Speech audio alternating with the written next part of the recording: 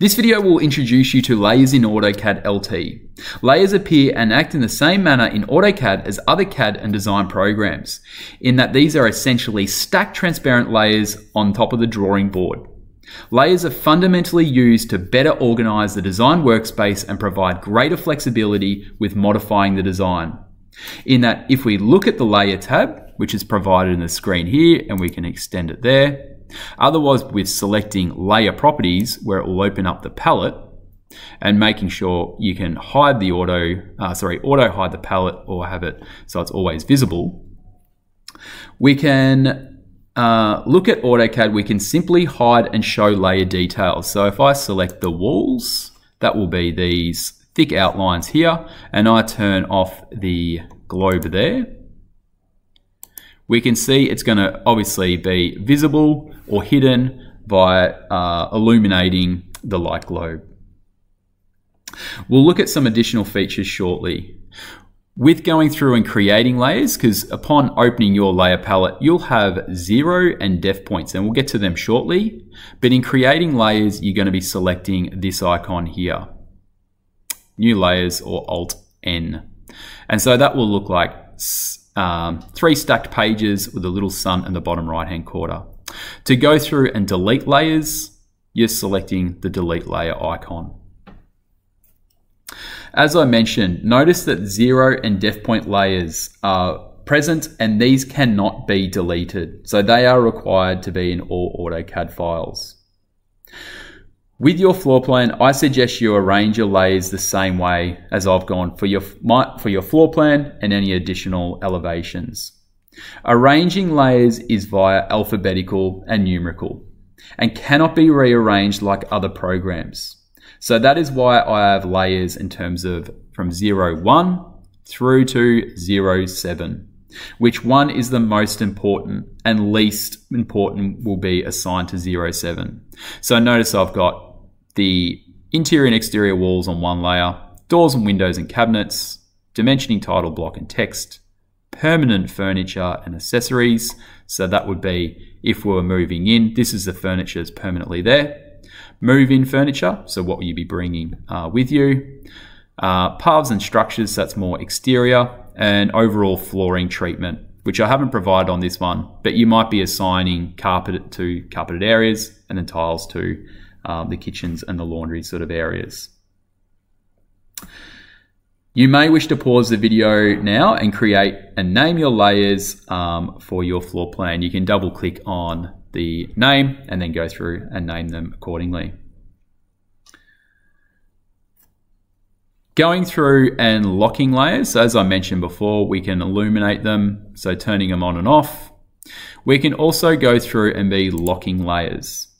So this is very helpful in that objects on that layer will be locked from selection and won't be able to be selected. So once you've finished off a layer, you might go through and lock that so no selections can be made there.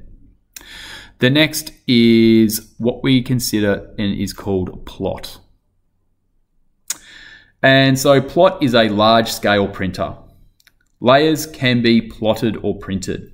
This is a very useful feature when publishing a design when the intended audience or purpose of the design is strongly considered, in that plans can be quickly tailored to set trades personnel.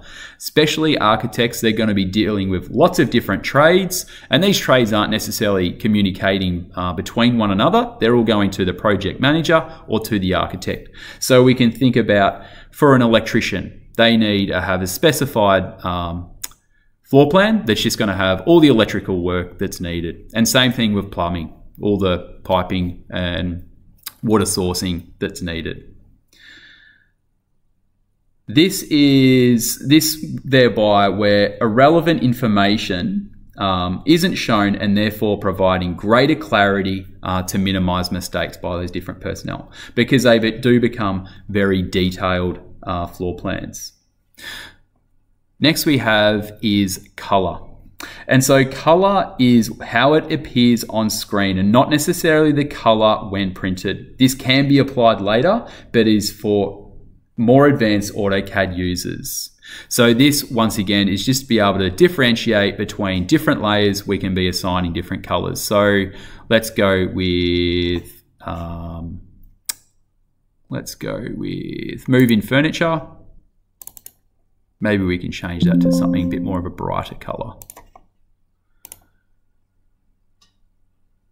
And so notice that everything that we're moving in is now a lot more visible. Next is the line type.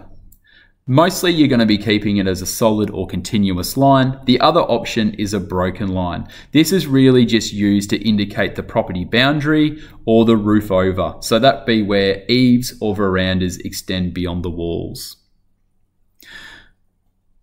Getting towards the end is the line weight. I consider this to be one of the most important features of the layer palette, as a floor plan can be very complex diagrams of lines and text. Having the availability of changing the line weight provides the opportunity to organize and assign a visual hierarchy via the use of a line weight or thickness. So this provides greater differentiation. So a outer wall and interior walls you might have set at 0.8. And so we can go through and change that. Whereas title block information and dimensioning you might be having set at 0.2. Next area is transparency. So note that 0 is 100% visible and 90 or 100 is getting towards invisible. So it can be a little bit counterintuitive. Mostly you're going to want your transparencies at 100. But in terms of areas where there's hatching, maybe you want to change the transparency so it's just a little bit softer and it's not too sort of overwhelming compared to the rest of the floor plan. The noticeable difference in AutoCAD compared to other design programs is that color line weight is defined by the layer and not the individual line or objects.